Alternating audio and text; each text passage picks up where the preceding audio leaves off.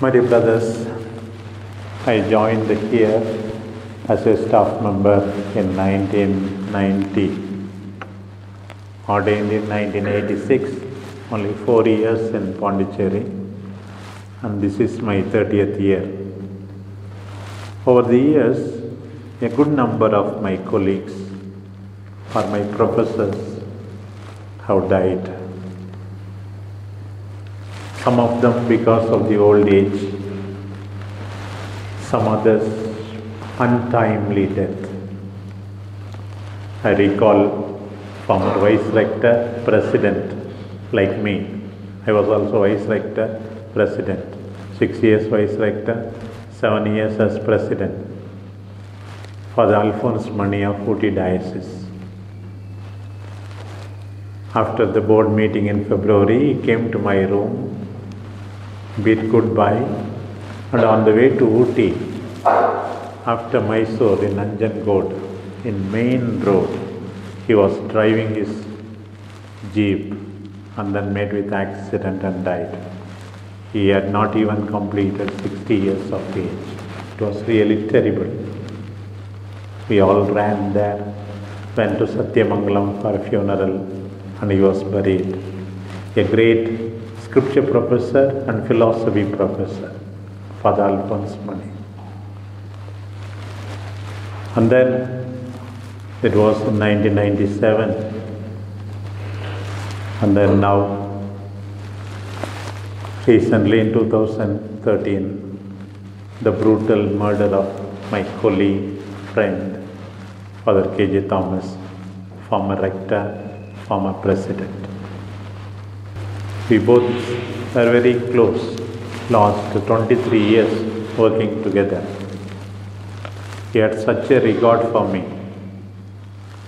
And then 2 years ago, the death of Father Abraham Giriraju, former Vice Rector, my student, suddenly.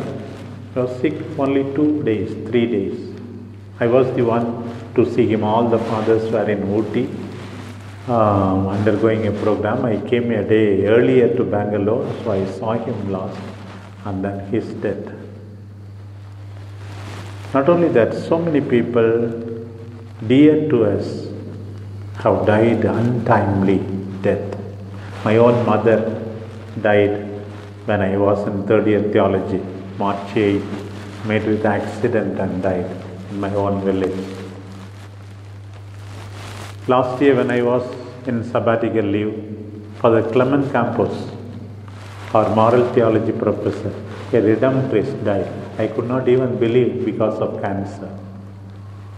Now just 200 meters from here, just in the next campus, Father Matthew Kalatungal, our missiology professor of many years, is dying every day. We don't know when his life will be taken away because of cancer. Just 200 meters, next campus, in the MSFS house. What do all these things tell us? Today, Jesus is informed of 2 tragedies. You have studied in philosophy maybe about the problem of evil. We don't have a satisfying answer all the time. Some Galileans were offering sacrifice in the temple of Jerusalem. Maybe they revolted against Pilate, and Pilate killed them. The text says he mixed the blood of the Galileans with the blood of the animals. Jesus is informed about this crime. Jesus speaks about another incident on his own. 18 persons were sitting under the tower of Siloam. Suddenly the tower fell and all of them died. Jesus says whether it is crime, natural tragedy or man-made tragedy, Everything. Jesus doesn't say they were all sinners. I know all these people I mentioned here, they were all much more wholly committed for the cause of God. Sometimes we often tend to say this is a punishment for the sin the person committed. It is not always true. Sometimes it may be true, but not all the time true. Look at the man hanging on the cross. He did not suffer because of his sins. Like that, innocents die early, innocents suffer, innocent become sick, innocent people become walking corpses because of the suffering inflicted on them by others. Also, it happens. We can do never any generalization. All good people prosper in this world, all bad people suffer in this world. No, we cannot say. Even Jesus himself said, this man is blind not because of his sin or his parents' sin. It is happening that the glory of God may be revealed through him, Jesus said. We read in the Gospel of John, 9th chapter, isn't it? Yes. Jesus says, every death, untimely death, cruel death, every death due to natural disaster like tsunami, earthquake, or accident, every death is a call to conversion. Lord, thank you for giving me one more day of life. I want to be a blessing to people who come into contact with me. That should be our resolve. Whenever we think of all these people, I narrated some of the incidents which I know, you know in your own life, in your villages, in your dioceses, people who are very good, suffering, even in the seminary also. Some brothers may be misunderstood by the staff members or companions and may be spending days in tears.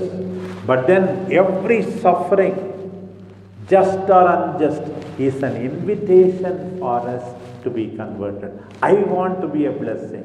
As I repeatedly tell the people whenever I go to the parishes, you should not be a reason for anyone's tears. You should not be a reason for anyone's tears. Your whole occasion is to make people happy. You should not be the cause for anyone's tears. Disappointment, suffering. I used to tell them, see what a beautiful message the Lord is giving us. Live the rest of your life, giving your best, praying, studying, working hard, encouraging others, giving life to the people who come into contact with you. That's what the Lord tells us today. In this context only, Jesus tells a beautiful parable of the fig tree which did not bear fruit for 3 years. The gardener comes and pleads with the master, do not cut it. It did not bear fruit, all right, for 3 years. Give one more year. I will put some extra manure. If it doesn't bear fruit, then you can cut. The compassionate Father is waiting for us to be converted. One more week. 20 years, 23 years, 24 years. In my case, more than 58 years. The Lord is looking for fruit. Fruit that are really good, lasting. Every day is a day of grace. Remember. Don't say, after my regency I will be better. No, humble. Today is the day. Lord, thank you for giving me one more day. I will do my best.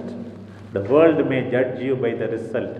God judges you by your struggle, by your effort, by your commitment, by your dedication.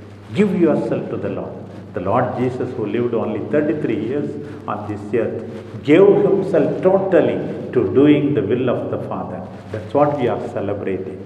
The Lord Jesus broke himself, gave himself. Let us break ourselves every day, not be lazy, not be selfish, not be arrogant. Let the Lord look at us and say, this man is really committed, relying on me. May we grow in our faith through the grace of this Eucharist. Amen.